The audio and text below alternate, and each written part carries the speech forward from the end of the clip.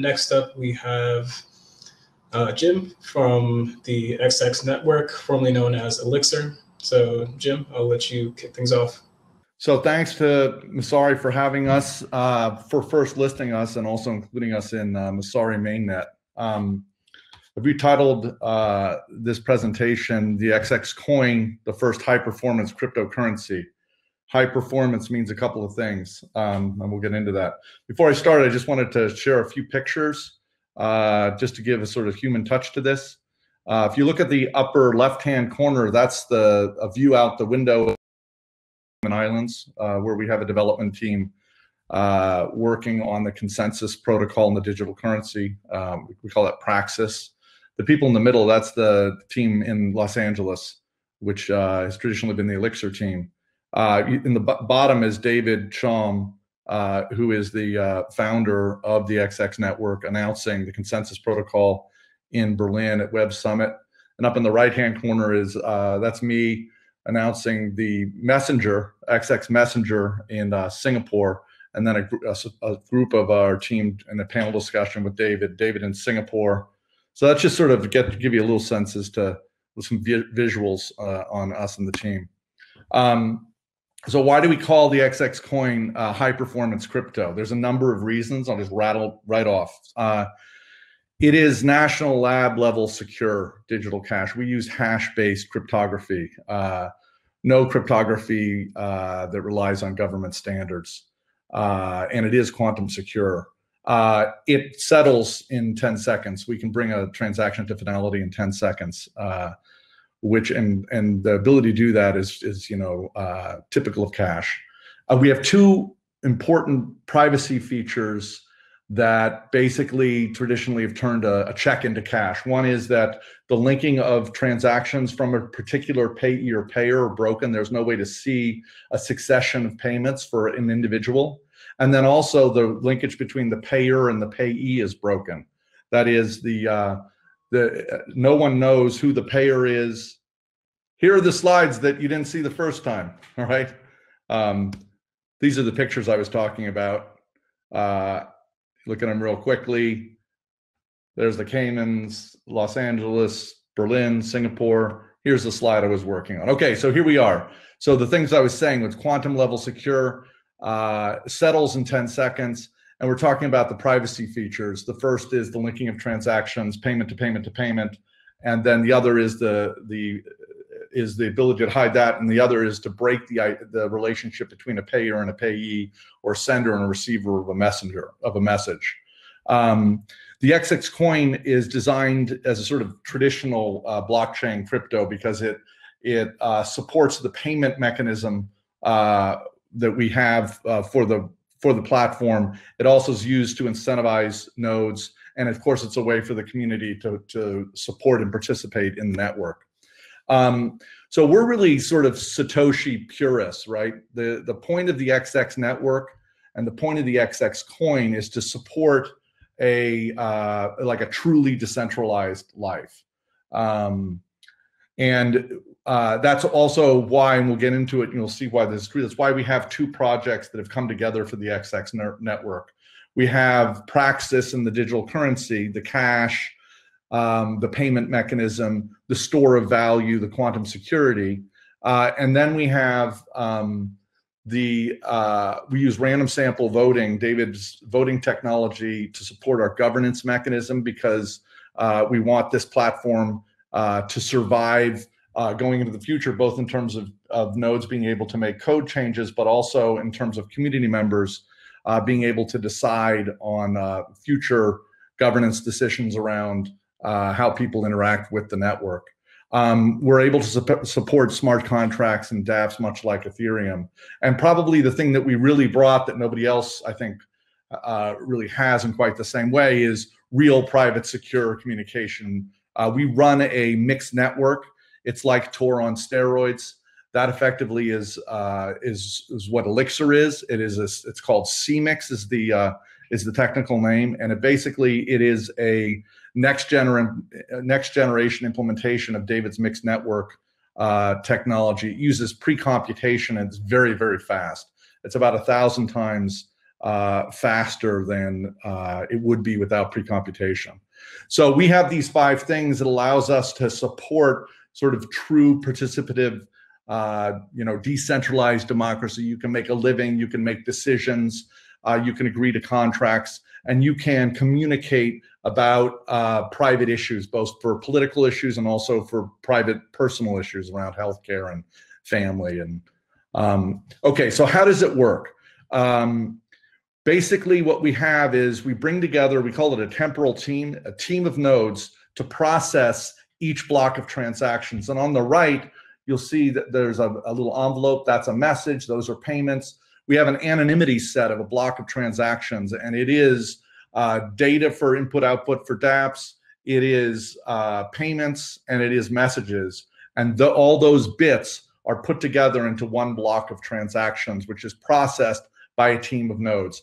That team of nodes exists only to process that one block of transactions before it's disbanded and a new team of nodes is selected. So you can see in the endorser nodes, you see all those light, those are the full population of nodes that are selected for the team, and then the subset is selected for the endorser. So you see those dark blue boxes, and you see on the right BP, that is the block producer is endorsed by a small set of endorser nodes. Same thing, there's a random sampling, and a team of endorser nodes comes together to do the endorsement. So we have teams that are selected randomly and then dispersed, and selected again and dispersed. That's part of our magic. And as each block is endorsed, of course, it's basically recorded on a somewhat traditional blockchain, and that's part of the Braxis consensus protocol.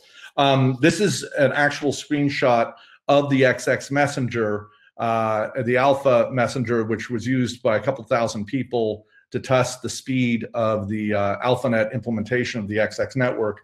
And I just wanted to flash this on the screen because we really have the capability to support a messenger which provides privacy and hides your social graph. It hides who you're talking and communicating with. Okay, so let's get a little bit more into detail about the consensus protocol that we use. We call it proof of QRS, proof of quantum random sample.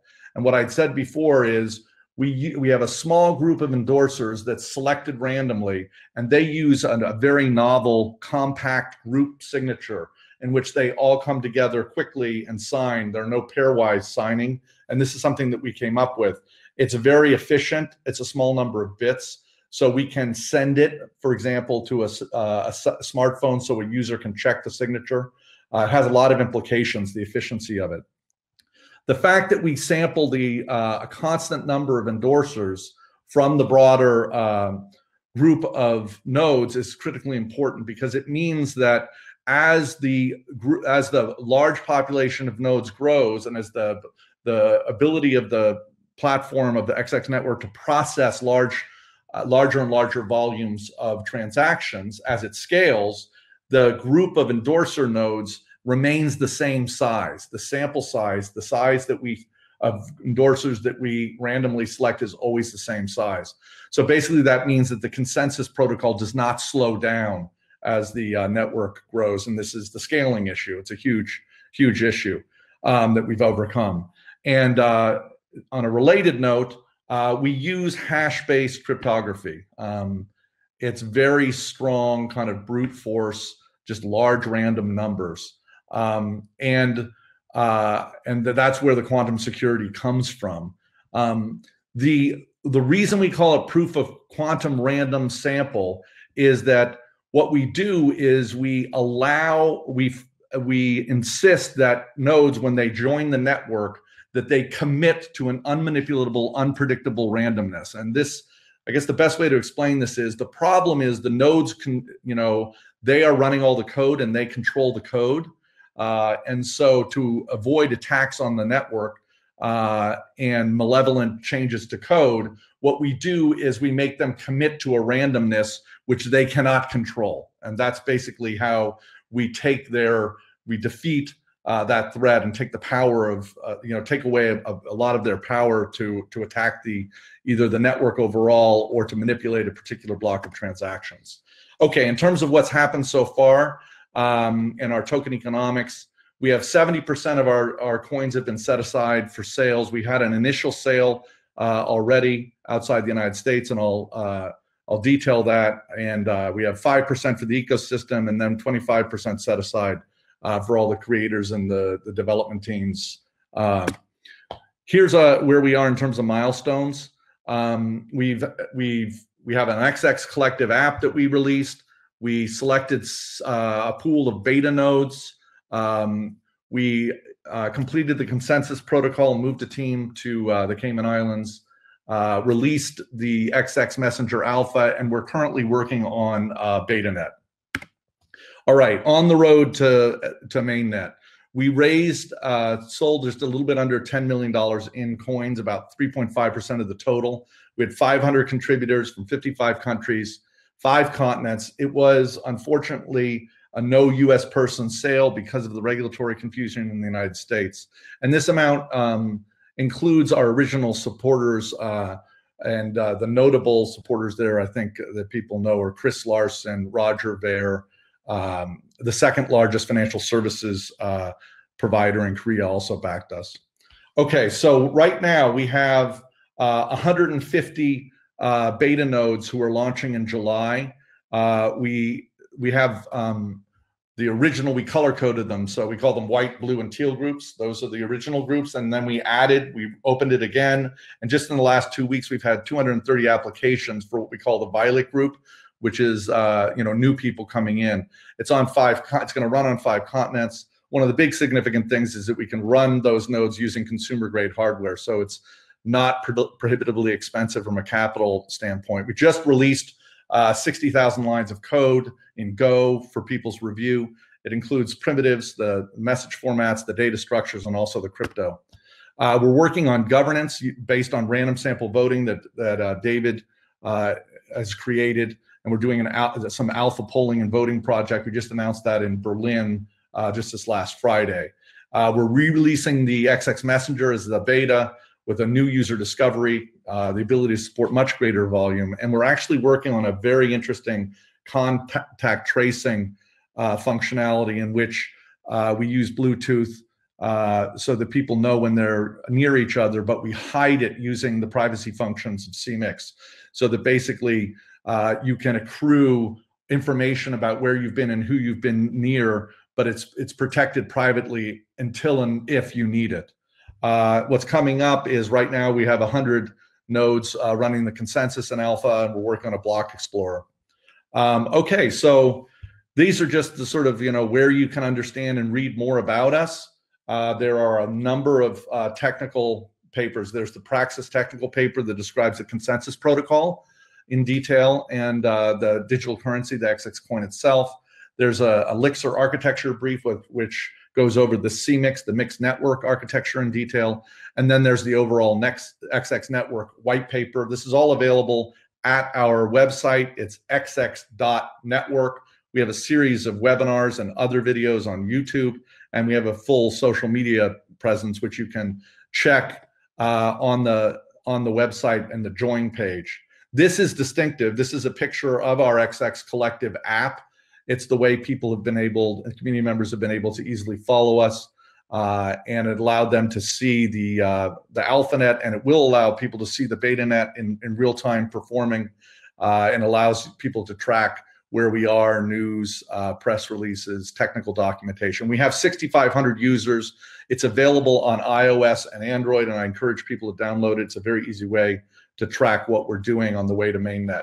And Mainnet for us is coming, at the end of this year. So it's all happening. You could scan this if you'd like to just easily join us on our website. These are pages of the join pages. So you can follow us on social media. You can download the collective, sign up for our email list. And that is it. I hope I hit the 15-minute bogey, and I'm going to move to questions and answers. Thanks very much, everybody. All right. Hey, Jim. So a couple of questions from the audience. So one, you touched on contact tracing, potentially adding contact tracing functionality into the Messenger app. So I'm kind of curious to hear what are some use cases you see evolving on the network. Yeah, so it's an odd thing, but if you think about it, starting with the privacy features of the XX Messenger, one of the distinctive things, I mean, it's sort of the core piece of the messenger, is that we don't steal your contact list like most messengers do. Otherwise, we would be basically violating everyone's privacy and taking all their information. So the way we put you in touch with someone else is through a crypto-based handshake. That's why the screenshot said share keys. So effectively, what we're doing is building into the user discovery protocol in which people authorize communicating with each other, a way of basically knowing when you're close to someone. So basically, we collect the information about when you're close to someone. They don't see it, you don't see it, but if you choose to share it, you can. So basically what happens is it looks like we have the ability to create a set of data around people that you've been near, and then you can have the ability to reveal that information if there's agreement. And so it sort of like slices the Gordian knot of how you collect this information, but it's completely private and under your control unless you need it. And so it's very interesting because it could be possible for people to collect information in advance, and then we'd wipe it every 2 weeks because that's how long it would be relevant. And then it could be revealed in the case that you find that you do have coronavirus or you have been exposed. So that's a very interesting sort of use case of the privacy features of the XX network, sort of underpinned by CMIX. Gotcha. So another question on potential use cases. Earlier in the presentation, you mentioned XX Coin as potential store of value. So I'm curious to hear how you guys think about just in general the store of value space within cryptocurrencies. Like, how do you see that landscape evolving? Are there any power laws to store values? How do you guys think you compete with Bitcoin in this space? Just kind of like, where does XX Network fit in? I mean, I would answer it in sort of a threat analysis, kind of classical threat analysis. I mentioned during the presentation that that nodes, the XX nodes, require only consumer-grade hardware to run, and basically, what that means is we have a very broadly distributed group of nodes. It's people all over the world, and we do a little bit of a technical thing. It's on the website. We bin them so that we can get fast network connectivity. But basically, we have much broader distribution in terms of where nodes are, which countries they are in, which networks they're on, where they're located geographically than, say, Bitcoin or Ethereum by a wide margin. And because of the consumer-grade hardware, it's much more democratic in the sense that it's a lot of individuals. It's not large institutions. So in terms of decentralization, we score very well on that. And that's without the actual approach to the crypto that we have. So basically, the history of cryptography has been that academics and the NSA in the United States have developed cryptography and created standards built in trapdoors and then told everybody that this is the best stuff. We don't use any of that. We use hash-based, basically large random numbers. So as quantum computing comes online, and it's been about a year now since Google announced that that they'd had a big breakthrough, and our suspicion is that means the nation states, the big nation states have it too, that there is a threat in terms of quantum computing, and we've sort of future-proofed our network against that. So in terms of being able to crack the network, crack the cryptography, we think we're in a kind of like next generation position relative to the large existing currencies of Bitcoin and Ethereum. Gotcha. I think that was very informative. So thanks, Jim, for representing XX Network, and I will hand it off to Wilson next. Thank you. Yeah, that sounds good. Thanks, Ryan. Hang in there, everybody. It's kind of a crazy time. I should have said that at the beginning of the presentation. Thanks, Ryan. Really appreciate it. Appreciate it. Talk to you. See you guys.